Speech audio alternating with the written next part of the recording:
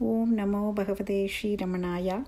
Namaskaram to all. This is Aradhana Swami representing Tampa, Florida Satsang Group. First, Diana's offering from Ramana Maharshi and the Path of Self-Knowledge, a biography by Arthur Osborne, 2nd edition, 2002, Chapter 18. Second, from Daksha and Kanchan, they are offering Ramana Sadguru. And finally, from Geetanjali Shiva, from Gems of Bhagavan. Om Namo Bhagavate Sri Ramanaya. Who am I? Enquiry.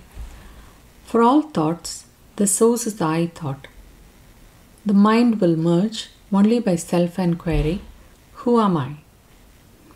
The thought, who am I, will destroy all other thoughts and finally kill itself also. If other thoughts arise, without trying to complete them, one must inquire, to whom did this thought arise? What does it matter how many thoughts arise? As each thought arises, one must be watchful and ask, to whom is this thought occurring? The answer will be, to me. If you inquire, who am I, the mind will return to its source, or where it issued from. The thought which arose will also submerge. As you practice like this more and more, the power of the mind to remain at its source is increased. By means of a moderate quantity of sattvic or pure food, which is superior to all other rules and regulations of self-discipline, the sattvic or pure quality of the mind will grow and self-enquiry will be helped. Though ancient and timeless sense of attachments in the shape of vasanas or subtle tendencies may rise countless like the waves of the sea, they will also be destroyed as dhyana progresses.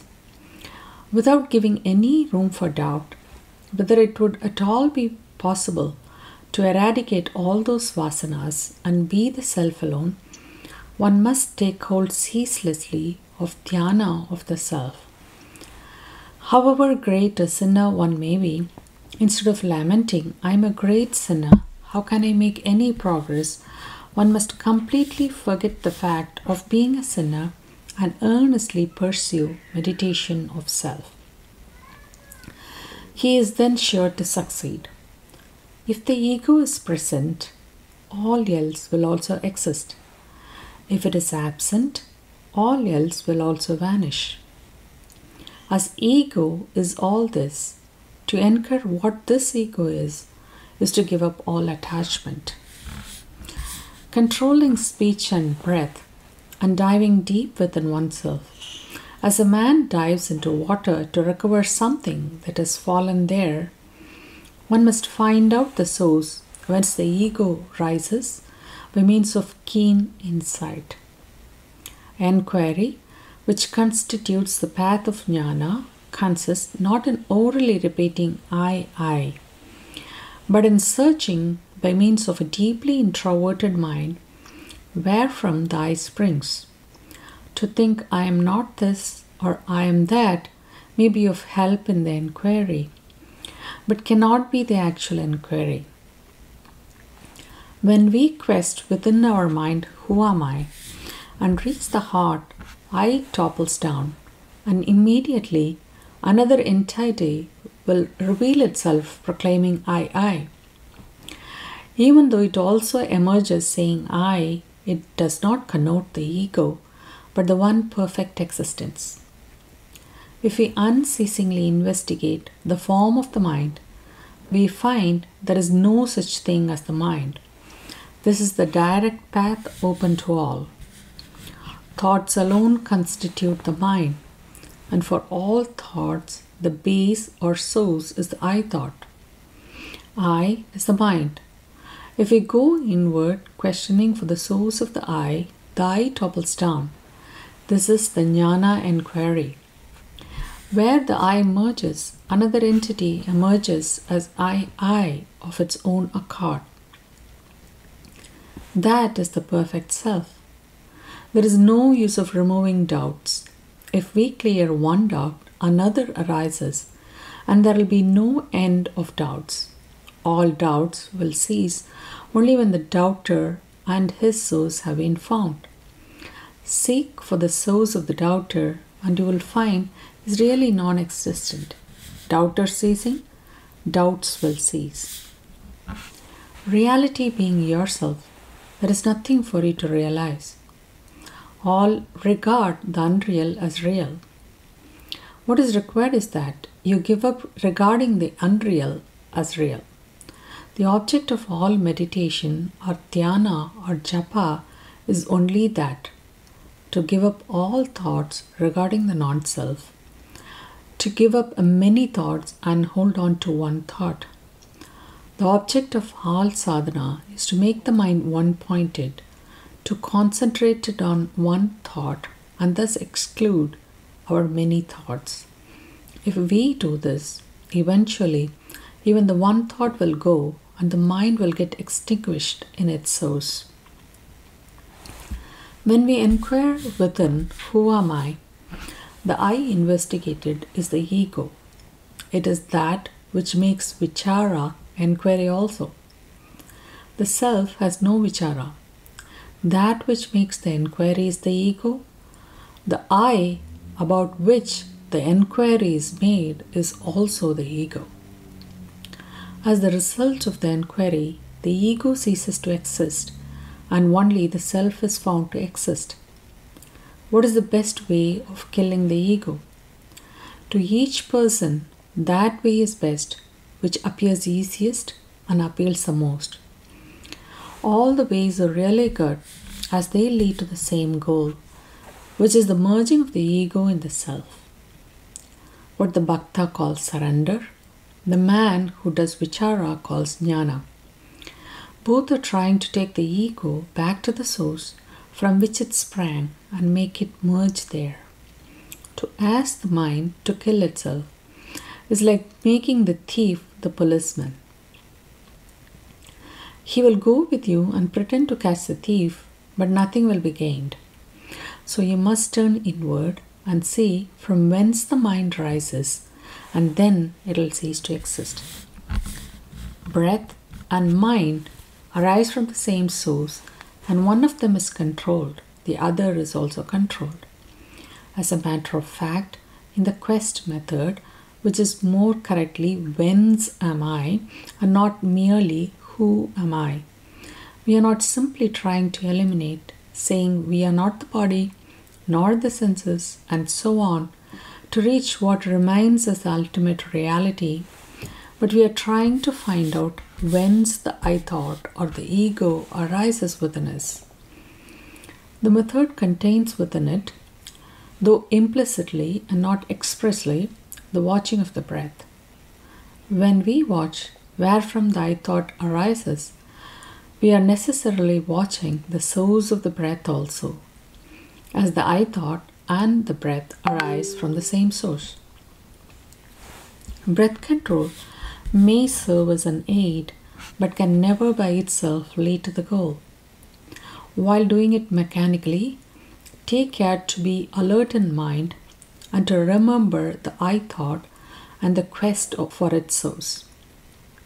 Then you will find that where the breath sings, there the I thought arises. They sink and arise together. The I thought will also sink along with the breath. Simultaneously, another luminous and infinite I will emerge, and it will be continuous and unbroken. That is the goal. It goes by different names: God, Self, Kundalini, Shakti, Consciousness, etc.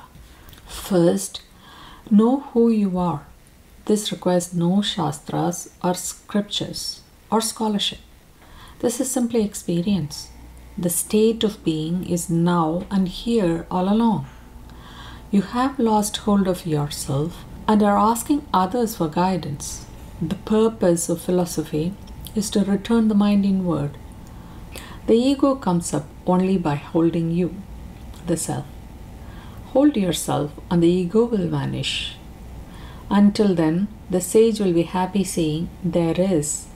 And the ignorant will be asking, where? Regulation of life, such as getting up at a fixed hour, bathing, doing mantra japa, etc., all this is for people who do not feel drawn to self-enquiry or are not capable of it. But for those who can practice this method, all rules and disciplines are unnecessary. Undoubtedly, it is said in some books that one should go on cultivating one good quality after another, and thus prepare for moksha. But for those who follow the jnana or vichara marga, their sadhana is itself quite enough for acquiring all daivic or divine qualities. They need not do anything else. Om Namo Bhagavate Sri Ramanaya. Today I'm reading from the book Ramana Maharshi and the Path of Self-Knowledge. This is a biography by Arthur Osborne. I'm reading from the second edition of 2002. And I will be reading excerpts from chapter 18 entitled Continued Presence. There was not the wild grief and despair that has so often followed the departure of a spiritual master from earth. The normality that had been so pronounced still continued. It began to be apparent with what care and compassion Sri Bhagavan had prepared his devotees for this. Many years previously, a will had been drawn up stating how the ashram was to be run when the master was no longer bodily present. A group of devotees took this to Sri Bhagavan, and he read it through very carefully and showed approval, after which they all signed as witnesses.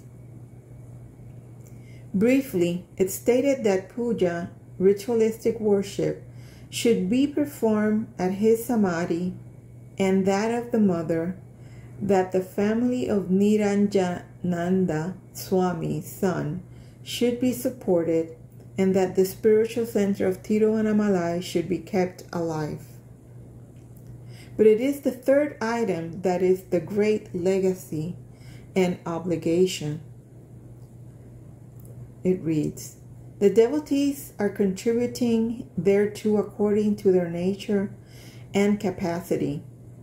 Some there are who do no more than sit in silent meditation, or who merely come when circumstances permit to receive consolation and pour out the devotion and gratitude of their hearts.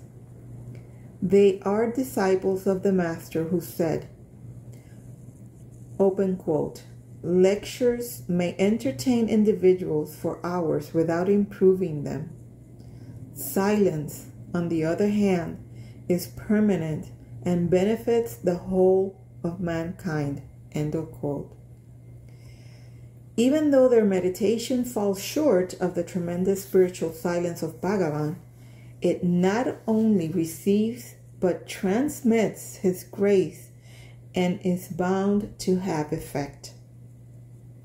And if several worship or meditate together, the effect is cumulative. Others, by speech or writing, help to set in train an interest which may ripen into a deeper understanding. Those who are drawn more to outer activity have the burden of organization upon them, which also is a sadhana and acceptable to Sri Bhagavan only when performed as such. They hope eventually to erect a hall of meditation. At present, there is a simple stone samadhi surmounted by a lingam and covered over with palm leaf roofing between the temple and the old hall. Everywhere his presence is felt, and yet there are differences of atmosphere. True, his presence is not confined to Tiruvannamalai. It never was. The devotees, wherever they may be, find his grace and support, his inner presence, not merely as potent, but even more potent now than before. And yet, now as before, the solace of a visit to Tiruvannamalai sinks into the soul, and residence there has a beauty hard to describe. There have been saints who have promised to return to earth for the renewed guidance of their devotees in life after life. But Sri Bhagavan was the complete jnani, in whom there is not even the vestige of an ego that may indicate rebirth. And the devotees understood this. His promise was different. Open quote. I am not going away. Where could I go? I am here. End quote. Not even I shall be here, but I am here. For to the jnani, there's no change, no time, no difference of past and future, no going away, only the eternal now, in which the whole of the time is poised, universal, spaceless, here.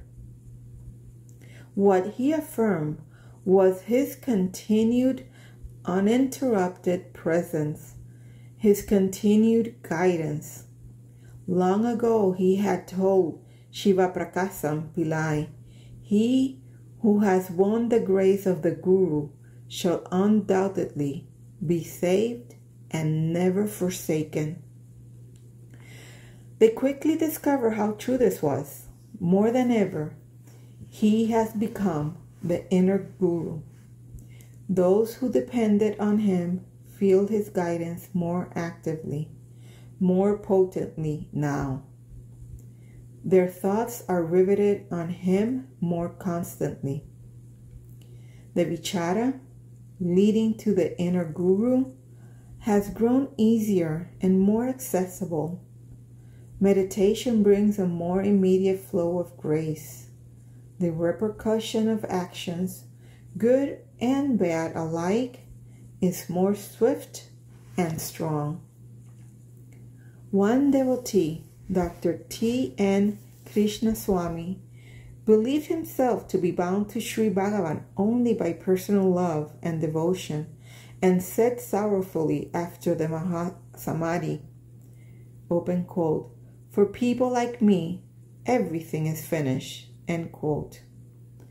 A few months later, returning from a visit to Tiruvannamalai, he said, open quote, even in the old days there was never such peace and beauty there as now, end quote. And it is not only the introspective type who feel the continued guidance, it is an immediate response to devotion. But from the time when the spirit left the body and a bright star trailed towards the hill, devotees have felt more directly that it is holy ground. They have felt in it the mystery of Bhagavan. Ancient tradition has it that Arunachala Hill is wish-fulfilling, and pilgrims have gone to it through the centuries with prayers for boons. But those who feel its peace more deeply do not wish, for the way of Arunachala is the way of Bhagavan that sets one free from wishes, and that is the great fulfillment. Now as then, he guides whoever approaches him, and whoever submits to him he supports. To all who seek, he is here. Om Namo Bhagavate Sri Ramanaya. Mountain Path, January 1966, Ramana Satguru. He is now as he was, To many he said, "You are not the body." We see now that he was not the body. In his body's lifetime, as now guidance came to all who turned to him, whether they could approach him physically or not, now as in his body's lifetime, it radiates with peculiar force from his ashram at the foot of Arunachala. "People say I am leaving," he said just before the body's death. "Where could I go? I am here. Not I shall be here, but I am here." He is here in the eternal here and now. He is here in each one's heart. He is here also in his ashram at Tiruvannamalai. He is the Guru now as he was. Those many who never saw him in the body find his guidance no less powerful than we who did. Therefore, it is not necessary for any successor to give initiation in his name. The initiation was silent and formless, as it still is. The guidance was straight to the heart, bypassing words and thought. Understanding is needed, and courage and devotion. The path is there and the guide to lead and support you to the goal. Only for our sake the Guru appears outwardly. He is the self in the heart. But because the impure mind misinterprets messages, the instructions are received outwardly to be followed inwardly. What is Ramana? When he joined in singing, Ramana Sadguru,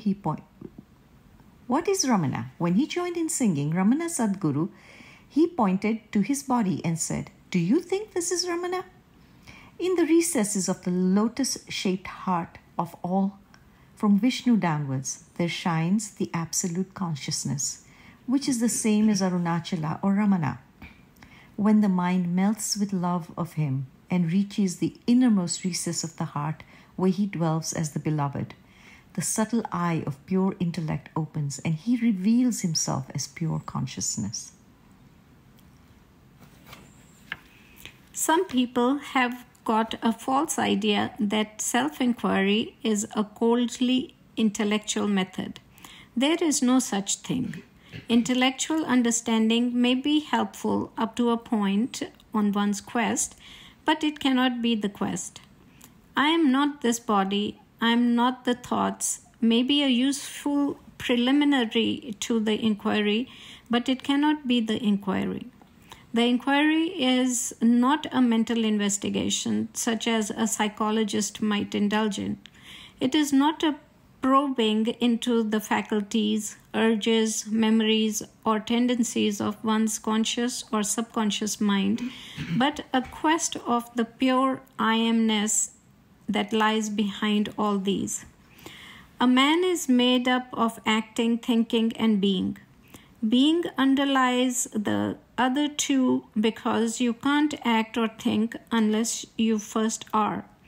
But it is usually so covered over by them that it is not perceived. It can be compared to a cinema screen and they to the pictures projected on it. It is the screen that supports the pictures, and yet it is so covered over by them that it is not perceived. Only very rarely, for a flash, one is aware of just being and feels it a pure, spontaneous, causeless happiness. It is also pure, thought-free consciousness. This means that although the term meditation is conventionally used for self-inquiry, it is not meditation as the dictionary defines it. Meditation requires an object, something to meditate on, whereas in inquiry, there is only the subject. You are not looking for anything new, anything outside yourself, but simply concentrating on being, on yourself, on the pure I am of you. It is not thinking but spending thoughts while retaining consciousness.